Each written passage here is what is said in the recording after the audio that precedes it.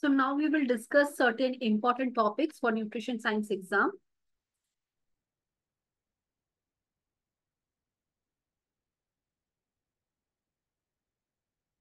Just take the screenshots if possible. Okay.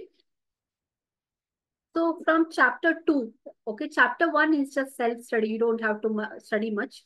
Okay. It's just for your understanding. Chapter 2, when it comes to RDA, all the full forms, abbreviations, please study that. Okay. Dietary components, that table that influences nutrient requirement, that table, dietary factors, bioavailability, these things, determination of RDA of different nutrients, go through that. Indian reference man and woman, and practical applications of RDA. That's enough, okay, from this chapter. Chapter 3 and 4 is carbohydrates, part 1 and part 2. Part 2 is your dietary fiber. Part 1 is carbohydrates. So under that, types of carbohydrates, okay, the classification of carbohydrates is important. Digestion of carbohydrates, absorption of carbohydrates, how it is digested, how it is absorbed, what is glycemic index, what is glycemic load, difference between these, metabolism of carbohydrates, hormones that maintain blood glucose levels, very important part.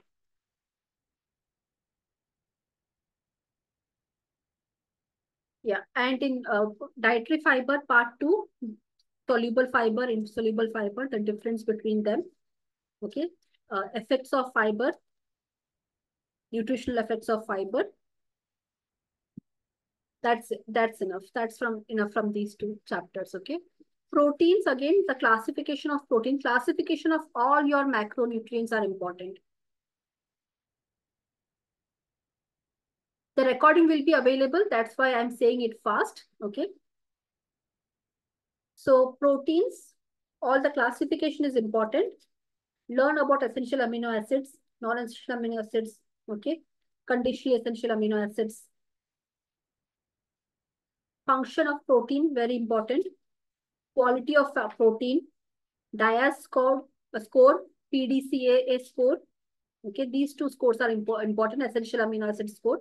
These three scores. Complementary value of protein, sources of protein. That's it. All the other formulas, no need to study. Lipids as well, classification, okay? Saturated, unsaturated, short chain, medium chain, long chain. What is cholesterol? Okay. Ketone bodies, brown adipose tissue, phospholipids. These are the forms in which fats are available in your body. Okay. These are the different forms in which fats or lipids are available in your body. Okay. You have to know that. Then trans fatty acids in food. When fat comes in food, how it is. What are the types of fats that you find in food? So trans fatty acids, isoprenoids, visible, invisible fats. Functions of fats, very important. All the macronutrients, vitamins, minerals, all of them, functions are the most important part of the exam. Okay. Lots of questions about the functions will come. Essential fatty acids, omega-3, omega-6, omega-9. Okay, what are the main functions of essential fatty acids? The deficiency of essential fatty acids, what can it cause? RDA, you don't have to study much. Sources also, you don't have to study because these data is easily available everywhere, okay?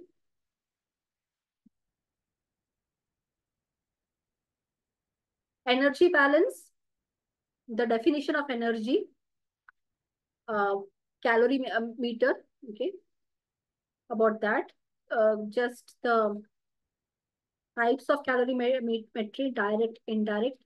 In my class, I have explained it in detail. Okay, what is BMR, basal metabolic rate? The uses of basal metabolic rate. Okay, thermic effect of food, factors that influence your basal metabolic rate, factors that influence your physical activity. Okay, thermic effect of food. These are the important topics.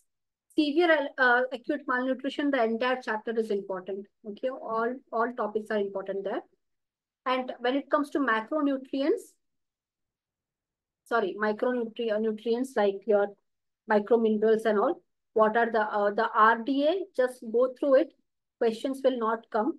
Okay, we are avoiding questions regarding RDA because it keeps on changing. Okay, but functions, how it is stored, what is the deficiency, what is the toxicity.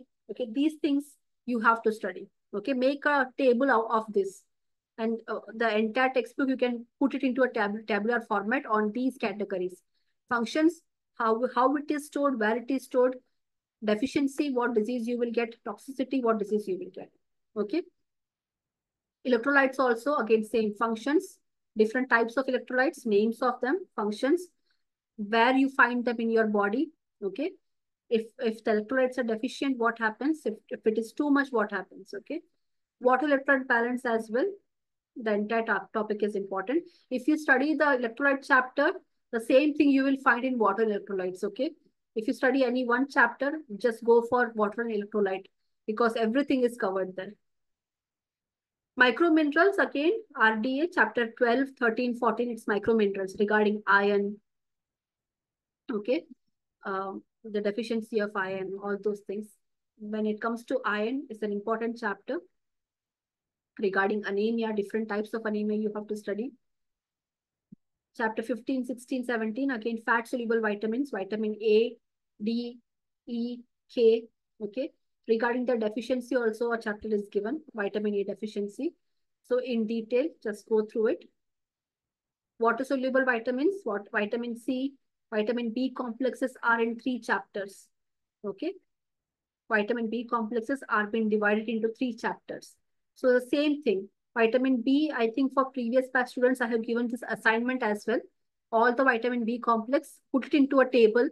Okay, their function, storage, deficiency, toxicity, requirement, how much is required. Okay, these things, if you put in a table, make a table out of it. If you study that table, that is more than enough. Okay. Nutrients and organ health, just read through and understand the concept. Okay, you don't have to mug up anything from that. Antioxidants, whatever is shown in the recorded sessions video, only that much is important. Okay, there is too many medical terminologies in antioxidants, lot of biochemical reactions shown, that is not important for exam. What is taught in the recorded sessions, okay, the main functions of antioxidants, the way how it acts as an antioxidant, how nutrients act as antioxidants, these things are important, that I have taken in the recorded sessions. Okay, nutritional supplements, the entire chapter. It's a very small chapter, self-study chapter. Okay. Nutrition and infection also, entire chapter. Just read through. Okay. There is nothing to keep it in mind.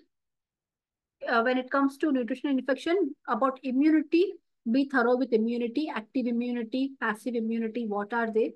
Types of immunity. Nutrigenomics, main thing. What is nutrigenomics? Okay. The definition of it and the differentiation of it. Okay. What is nutrigenetics and nutrigenomics? The difference between them. That you have to study. Coming to dietetics. Okay. Menu planning. Menu planning is more like a practical subject. Okay. If you want to practice dietetics and nutrition, menu planning is the chapter you have to start with. Lots of videos are there in the recorded sessions list about menu planning, how you have to use that chapter into your day-to-day life. Okay, that has been explained well. You can go back to those recordings and see. And when it comes to adults, infants, preschool children, elderly, lactating mothers, pregnant mothers, adolescents, okay, these are different chapters of dietetics. In these specific age groups, requirements are just more than enough. Though that's the principal motto of these chapters. Okay, you divide your population into different age groups and focus on the requirements. Okay, so energy requirements and food requirements. These are the 2 types of requirements. Energy requirements is like, so nutritional requirements is like on a day-to-day basis, how much nutrition, what RDA you have to follow for them. That is nutritional requirements. Food requirements means what? What dietary changes or modifications you have to make in their life. That is food requirements. Okay. So these two requirements you should know. Okay. Only by reading the chapter you will get to know this, and even in recordings we have focused more on those part. So the same thing applies for infants, each and every age group. Lot of questions from expectant mothers and lactating mothers will come. Okay. Nutritional anemia is a very important chapter. The entire chapter is important. Okay. Diet therapy, uh, don't go for the clinical part. Not many clinical medical use part is given. That is not important for you. That is only useful for the practitioners. Okay, those who work in the hospital, doctors, nurses and all, who are formulating medicines and all. For them it is important. Okay, especially when it comes to TPN and all, total parental nutrition, enteral nutrition. Okay, these are not for regular nutritional practitioners or dietetics coaches and all. Okay, this is only for clinical practice. Okay, TPN, diet therapy and all. Okay, so for them it is important, but what you can take from this chapter I have mentioned in the recorded sessions videos, that is enough. Okay, therapeutic diets, different types of it. Infections and fevers, again, immunity, different types of infection, what kind of dietetic change you will make. Okay, if you have fever, what diet you have to follow. If you have um, pain in the stomach, what you have to follow. If you have nausea, vomiting, diarrhea, what you should do. These things have been mentioned in this chapter. Just go by that, all topics. Obesity and underweight in detail we have studied. Okay, long videos we have recorded on this. All topics are important. Okay. When it comes to these disease conditions, this part of dietetics is disease conditions, okay? Cardiovascular diseases, gastrointestinal diseases, cancer patients, kidney diseases, liver diseases, okay? In all those stages, only dietary management is what you should follow, okay? Dietary management is what you have to study.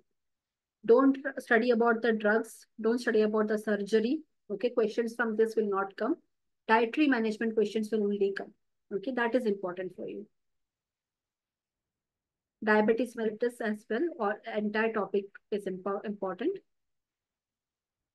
Food sensitivity, different types of food sensitivity, difference between food tolerance, intolerance, food allergy, errors of medical metabolism, only the meaning and types. Okay, and dietary management, what you can do. That's it. Cancer, again, dietary management, special diets, different types of diets are given. Okay, what is the principle behind them? That's it.